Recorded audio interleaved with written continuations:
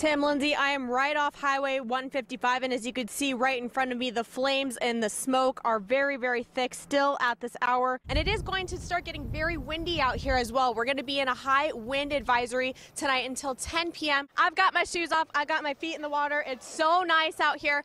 More than 13,000 people die each year due to speeding, and for Lewis, the issue hits close to home.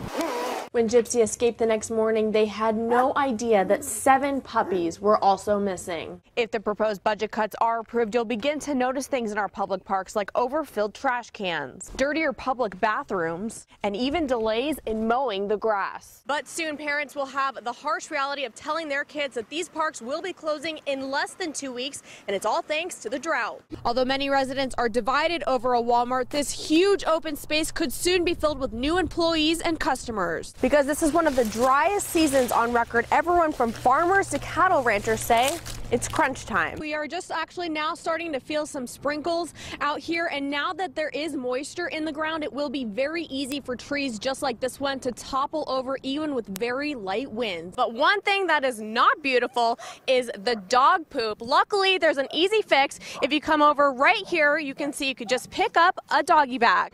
Truck tailgates can be removed in seconds and can be sold for over $1,000. Delano police say this is one of the many parks they patrol for suspicious activities, but residents say it's not enough to keep these kids safe. The dogs were dumped right over here, and you can still see the blood traces from the dogs. 2 dogs and 3 dead sheep. Stuffed into plastic trash bags, and they were all dumped right in this vicinity. That's what one Tehachapi resident who did not want to be identified began to notice 6 months ago in a Sand Canyon flood basin about a mile from his home. And it wasn't until we found this latest batch with 2 lambs, 2 dogs, stuffed in the bags and stuff like that, that it was evidence somebody had brought these in and dumped them. And then when you saw the tire tracks coming in and out of here, then it became evident that, hey, this is somebody that lives here. That person is Bobby Sanders, a nearby neighbor who admitted to killing 2 dogs after the dogs attacked and killed his sheep.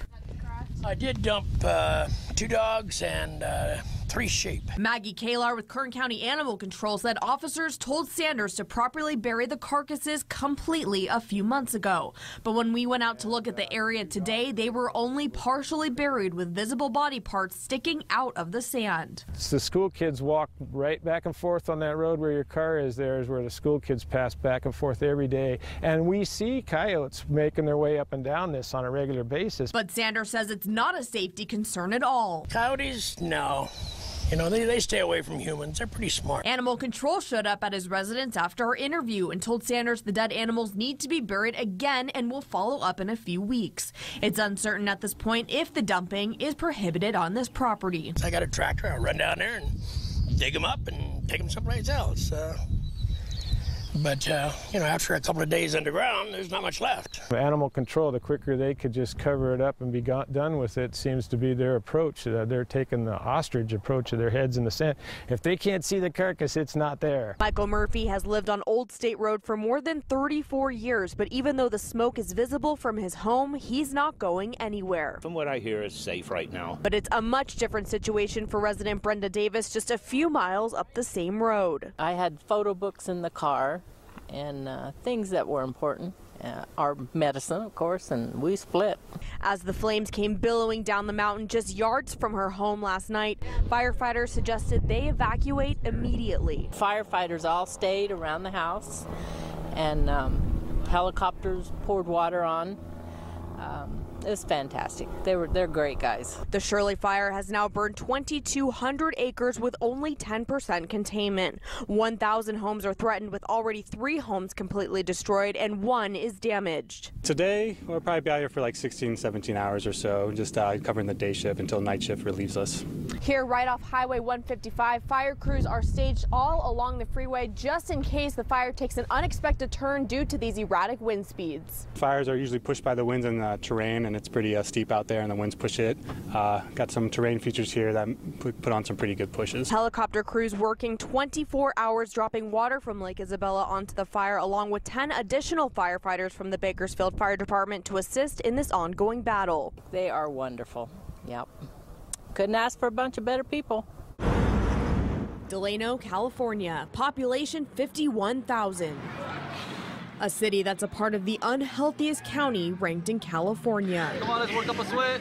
Where the city was granted $5 million to remove nitrates from the city's drinking water during this historic drought. I never tried to drink city water. And with no mainstream gyms in sight besides a fitness center at the Delano Community Center, staying in shape seems like defying the odds.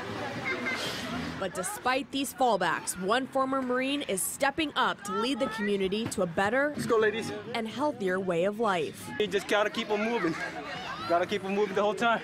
Meet the members of Team Boot Camp. From dusk till dawn, Mario Reyes has his team sweating and pushing their way to lose unwanted weight and do the imaginable. And the best part is, it's absolutely free. This is one of the best things that's happened in my life. I've been in 8 5Ks, and I've done 1 10K.